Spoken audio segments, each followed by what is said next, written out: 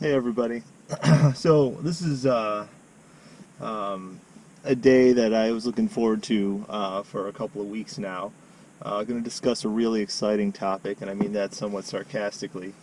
After I posted the constant speed prop video, someone asked a good question. Um, they left a question that was, how do you lean a constant speed prop? Is it similar to a fixed pitch prop? And the general answer is yeah, it's pretty similar. The big difference is obviously that you can't go by RPM. If you were looking at a change in RPM and a fixed pitch prop, then it's going to be different, seeing that RPM is held constant automatically in a constant speed prop. But other than that, it's very similar. So I responded to him, um, telling him that it's great if you have an EGT, which I do. You could use that. That's probably the most accurate way. Other than that, you can just feel for roughness and then enrich in as well.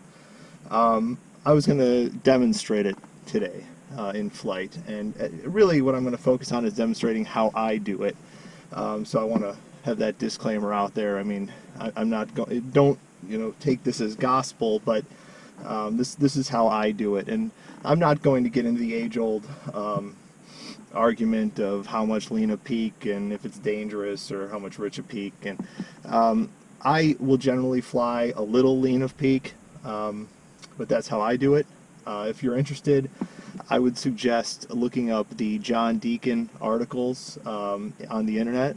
He does one called Mixture Magic, which goes into a lot of detail about fallacies of running lean of peak and so forth, and what's best for the engine. So I'll talk a little bit about how I do it, and if you want more information, look up the John Deacon articles. So I'm going to go ahead and get started up, and we'll take off, and I'll start from there.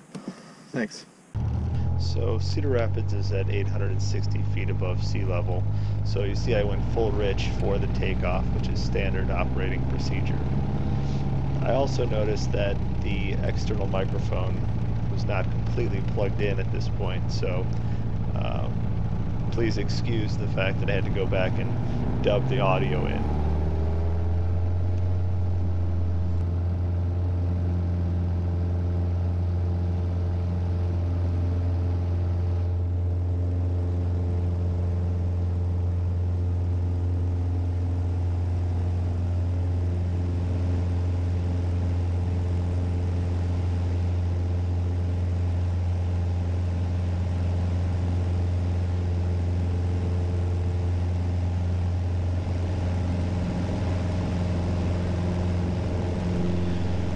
So here's a little tip if you're going to be climbing for a while. Let's say you're going to be cruising at 7,000, 9,000 feet, something like that. Um, in those cases, the question comes up, how do you lean during takeoff?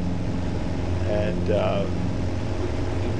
you'll notice here is that I adjusted the marker on the EGT gauge to whatever the EGT was just after takeoff, with a full rich mixture on a relatively low airport altitude. And as I climb, if I'm climbing for a while, I can adjust the mixture. I can lean the mixture slowly as I climb to maintain the EGT that I had shortly after takeoff. All that's doing is it's keeping the mixture about the same as it was on takeoff, where I had a full rich mixture, which you shouldn't have to be richer than that to keep the engine cool and maintain max power.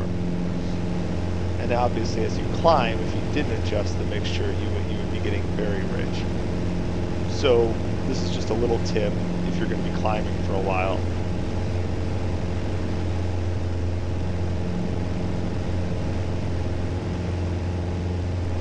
So while I'm climbing, let's start talking about how I lean the mixture when I reach cruising altitude. When you're doing your initial flight training, a lot of people hear from their instructor, lean to 50 degrees rich of peak, and that's great. And then when you do your complex training, a lot of people hear for 75% power, run 25 inches of manifold pressure, 2500 RPM, you're great. And that's actually not very good advice. And if you refer to the John Deacon Mixture Magic article that I referenced earlier, you can find a lot of good information about why that is a bad thing. Here is a plot from that article, and it's pulled out of an IO 550 manual. And what it shows is for 25 inches of manifold pressure, 2500 RPM, which is a roughly 75% power setting, you see peak EGT at the top there, and then you see 50 degrees approximately rich of peak EGT is peak cylinder head temperature, and that in this plot is about 430 degrees. Really, you want to stay below 400 degrees cylinder head temperature to maximize your engine life and not abuse the cylinders, and that's why there's that red box that he drew there. And you could look even at peak EGT, you're better, you're still over 400 degrees, but it's better than 50 degrees rich of peak. So when people start leaning to 50 degrees rich of peak thinking they're not hurting anything, they're actually setting their mixture at the worst possible setting for cylinder head temperature, assuming you're at high power settings. As you back off on power settings, it doesn't really matter, but at 75% power, it's definitely a problem.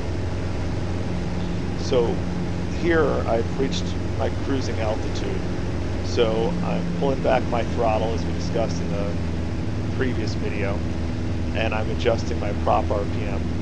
And I typically fly at 24 inches of manifold pressure and the 2300 RPM recommended cruise RPM for this prop. So the throttle and the RPM are set, so you'll see I start to lean the mixture here. And you can see the EGT needle climbing as I lean it.